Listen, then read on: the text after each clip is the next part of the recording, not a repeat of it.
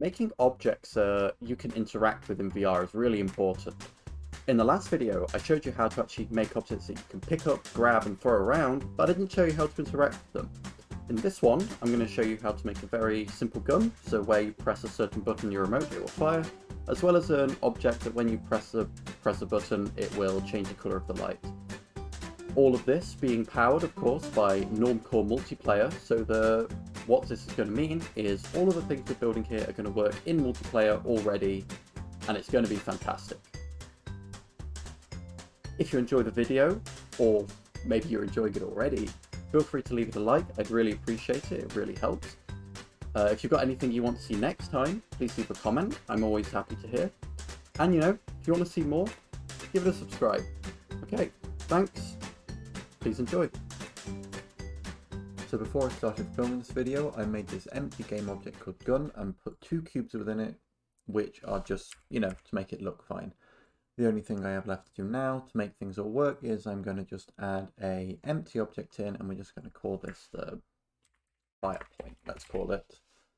And this is going to be the point where the bullets are going to come out of it. And we're just going to place this right at the end of it, right about there-ish. Okay, and the reason I put it a bit further out is so that we don't get any weird collisions happening between the bullet object and this. So just like with the balls before, where we added the real-time transform, we're going to go into here. We're going to go into the main game object rather than each individual object, and we're going to add a real-time transform, which is going to allow this object to be sync between clients. Then we're also going to add in the XR grab interactable like before. And this is so that we can add in a trigger to it, so it can actually do something. Next, we're going to make a new game object, which is going to be the bullet that comes out of the gun. And we're just going to reset its position and set it down to 0.1 on all of these, like the other balls we added in last time. Rename it to bullet. And then to make it so it's a real-time component, we're going to add a real-time transform to it, and then a rigid body so that it has physics. And then within this rigid body, we're going to change this collision detection option to continuous. And this will, I'll show you why we're doing this later, but if you don't set it to this, you'll find that your ball, like bullets, when they move at a higher speed, they'll just pass through objects, and that's not at all what you want. So we're just going to do that already. Then I've made this folder called resources, and we're going to save it as a prefab inside it, and then delete it from the scene. This is so this can be instantiated during runtime by the script. Next up, we're just going to make a new script onto the XR grab interactable, which I'm going to call gun control. And this is going to handle the creation and firing of the bullets. So now we've got the script open, we're going to get rid of the start and update method because we're not going to need either of them. And we're just going to create a public transform, and this is going to be a reference to the launch point object we created in the script. And we're also going to create a public string, which is going to be the name of the prefab we created just now. And then also a float, which is going to be the force that we add to the bullet, so when it comes out of the gun, it doesn't just drop to the floor, because that's not what we want at all. Then we're going to create another method, which is just going to be public void fire weapon. And this is going to be the script that the XR grab interactable, sorry, this is going to be the method that the XR grab interactable calls when you pull the trigger on your controller, and it's going to use this to perform an action. So for this, normally we'd call game object bullet just to get a reference to it so we can add force to it later, and you do game object.instantiate, and then you'd go across and you'd specify the game object you want to instantiate. But for real time, it's, well, basically the exact same thing, except we do real time.instantiate, and then we'll just add this in so we can get the proper references to it. And basically do the same thing. We'll put our reference to the game object in, which is going to be the name of the bullet. We're in the resources folder. And then we're going to specify the position of it and the rotation. and that is going to be the bullet being instantiated. Now, it's got that green line under it because you can see at the bottom, it says that it's obsolete. I haven't managed to find any documentation on how instantiate options work, so we're going to do this right now. I'll make an update video in the future once I've figured out how that works, but for now, this does work and it works fine. As you can see, there are some other options we could put in. Owned by client, prevent ownership takeover, and destroy when owner or last client leaves. Those are pretty clear what they do. I think owned by client is whether you own it or whether the other person owns it. Prevent ownership takeover means that the other person within your environment, other people within your environment can take over it and interact with it in different ways. And destroy when owner or last client leaves, all that is referring to is whether the object persists when everyone has left the game server. And for this, we want it to be false, so they don't persist. But if you're making something like an MMO, for example, you'd probably want a lot of items to persist in between, but maybe not the individual user to persist, for example. Okay, now all we need to do is do bullet.getComponent. And we want to get the rigid body, which I think I created and associated with it. And if not, I'm going to add it in a second. And then add some force to it. And that is going to be equal to the launch point again, dot forward, and dot forward specifies the, so you saw when I created the launch point, it had the arrows referring to the X, Y, Z axis. It's the blue arrow, which is the Z axis, is what the forward is on here. Okay, I'm just going to multiply that by the firepower so that it's, you know, stronger. It's the right power. It comes out at a good speed. Okay, good. So now we're back in Unity. We're going to go into here, into the gun empty game object like it was before. Go into the XR grab interactable. Go into the interactable events in here. And in activated, which is what happens when you press the activate button on your controller, which you specify in your XR rig in the left and right direct interactor, which in here is trigger.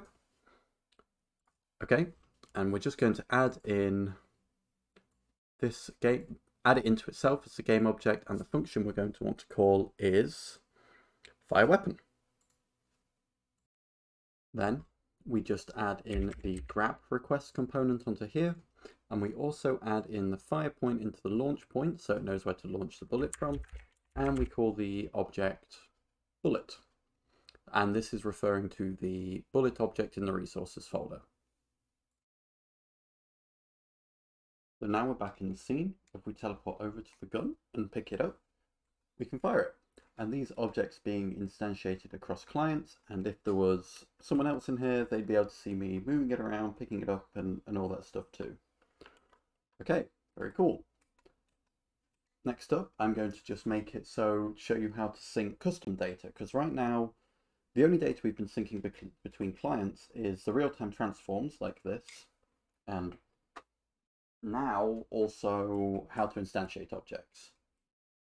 Next thing I want to show you is I'm just going to make a light, which is just going to shine in the middle of the floor here.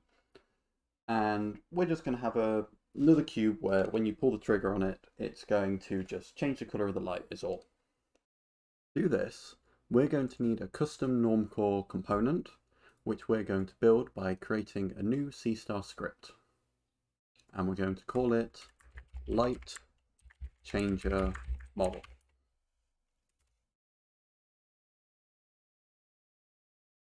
Okay. Don't know what these are. Grab request and teleport control. These are the scripts you've already seen already. Okay. So if we open the light changer model, this is not what we want from this. We want to have this as a real-time model. We do not want either of these, and we also don't want it to be a mono behavior. What we want in here is to specify the variables we want shared between our clients. So in the case of this model, all we need to do is share the color between the two clients. And that's going to be just a private color, and it needs to start with an underscore for this. And we're going to just make this a real-time property. And within this, we can specify the property ID, which you probably want to start at 1. We're going to specify whether it wants to be reliable, and reliable means it will keep sending the data until your client has confirmed it's got the data. Something like a real-time transform, that can be unreliable because if it misses one packet, it doesn't matter and it can just send it again. Something like this, where we want to guarantee that the light has actually changed color, we want it to be true to make sure that it actually knows the object's changed color. And then finally, we want a did change event so that we can find out on each client whether the object has changed. Okay. Now from this, now that's saved, we also need to add in using normal.realtime first, actually, before I forget. And then we want to go back to here, wait for it to do all this. And then you'll see that if you click on the light changer model script, it's got this compile model option. So if we click this now, and we go back to this, you'll see it's now got all this extra data in it. And this is all the code that's going to allow this to run properly. Okay, so now we want to make the actual light changer script. We're going to directly apply this light changer script onto a new light within our scene, which we're just going to make as a spotlight. Okay, so let's reset its position, put it here, and we can see it just shining on the floor there. Let's make it a bit, we don't want to increase its range, we want to increase the angle. Then look, if we change the color, you can see it very slightly changes the color of it on the ground. So let's just increase the intensity to make it a bit more obvious. Now you can see when we change the color, it also changes the color of the light. Okay, perfect. So let's just leave it as white to start with, and I will now add a new script to it called light changer, based on the name of the light changer model. Create and add that. Open it up, which is this one. And for this, we're going to want to turn this into a real-time component of type light changer model. Okay, and for this, we obviously, once again, we need to add in using normal.realtime. And then from here, we can start building out this class to allow things to properly interact between clients. We're going to start by removing both of these methods and creating 3 new ones. One is going to be the colors we want it to cycle through, which is just going to be public colors, private light spotlight, and just an int to store which is the current light where you... Wow, that was not what I meant to type. I wasn't looking at my screen as I wrote that. I didn't expect all that. A private int, which is going to be the current light index, which is going to just start at 0. Okay. Then we just need a basic function, which we're just going to call as an awake function this time, and which is just going to be setting the spotlight to get the component of the light object within the object. Okay. Now, we're going to create the method, which is going to be called by our light changing cube, and we're just going to call this change color. And this is going to be a basic method, which is if the current light index is less than the total length of the list minus 1, because it's 1 greater, we're going to just add 1 to it. Otherwise, if I put it in the right place,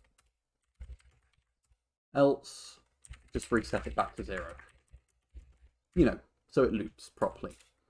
And then we're going to use the proper Normcore method, and that's by using, so from the light changer model we have here, it creates a model within it, and that is referred to as just model within your script, and that's the synced up model between your clients. So we're just going to call this, we're going to replace that with model.color. As you can see, it's pulled it from here. And we're going to set it to whatever the current light is. The problem is now this is not synced up between clients. This would, because we are not actually updating the light color anywhere, this isn't actually doing anything. So firstly, to update the light color, we're going to want to create a method called update light color. And I mean, I normally spell light color with a U as well, you know, but all the other colors in Unity are without it, so I'm going to do it like this.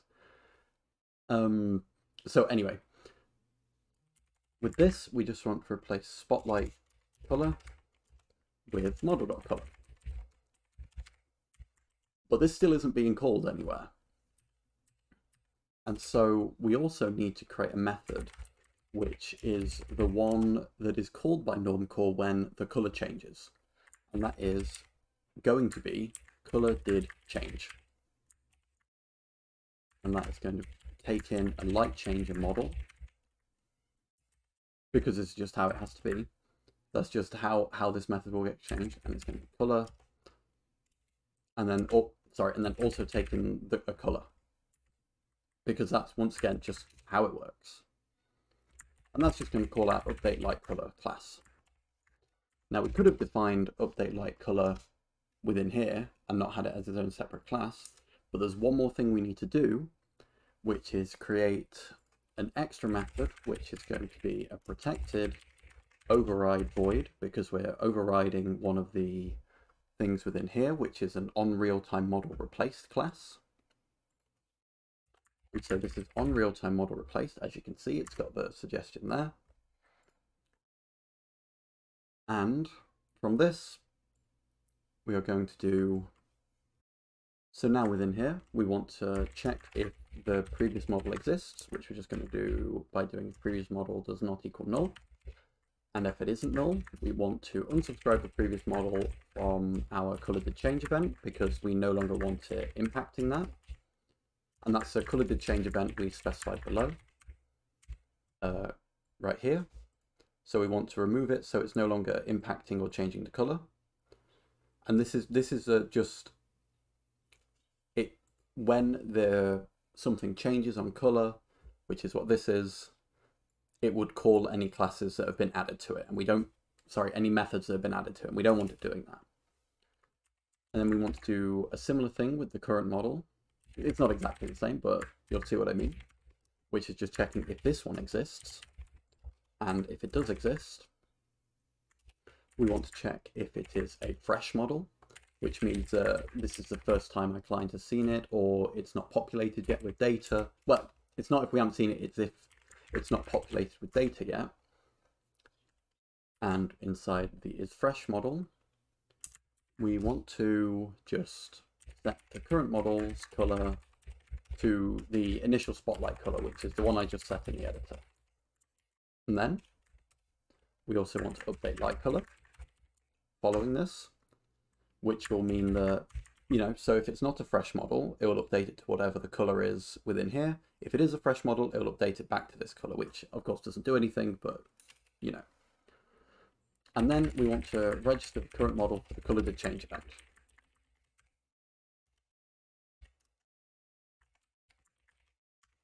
And there we go. Okay, I've added a new object to our scene, which is called light switch.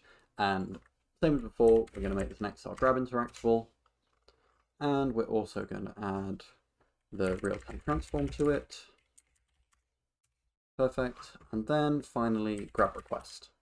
The grab request script, if you haven't seen it because you haven't watched previous videos, I will just put it on screen now so you can see it. And it's just this very basic script which gets the real-time component and the grab interactable, and it checks if the grab interactable is selected, and if so, requests ownership of it, so that when you're holding it, you own the object and you can move it around. Just thought I should specify because I hadn't done yet in this video. It is in other ones, but I just want to make sure everyone knows what's going on. Okay, so now, as before, this is that light switch. XR grab interactable, we go down to the active, and then on the activated tab, we're going to drag in our spotlight, and we're going to go into the light changer script and specify the change color function, which is a 1 from here, public function, which loops through and changes it to the right color. An important thing I just forgot to do, of course, is to go into the Spotlight script and actually add some colors to our array, so they're not all just black. So we'll make a nice green, a red, and then just purple, just so we can tell when the color's changing. Okay. Now back within our scene, if we head over to 2 objects, we can pick them up. This thing still works fine, so that's cool. And then if we pull the trigger on our lovely light switch, it now changes color. And this will be synced up between all the clients connected to the scene. Very cool. Thanks for watching. I really hope it helped, and I really hope you enjoyed the video. It takes a lot of work to make them, so the fact that even one person is watching them is really appreciated. If you enjoyed it and it helped you, please leave a like. If it didn't, don't worry about it, I guess. And if you want to see anything in particular next time, feel free to leave a comment, let me know. I always like to have feedback, and especially what people want to see. And subscribe if you want to see more. Thanks for watching. See ya.